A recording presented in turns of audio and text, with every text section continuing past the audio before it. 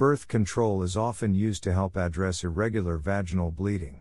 However, it can also cause bleeding to occur, so it's important to take that into consideration when evaluating birth control as a possible treatment method. Birth control works best to regulate periods. After the first 6 months, irregular bleeding typically disappears. Other options that may be used to help treat irregular bleeding include 1. Nonsteroidal anti-inflammatories, NSAIDs, such as ibuprofen. 2. Tranexamic acid, which can be used to help reduce the flow of heavy menstrual bleeding. 3.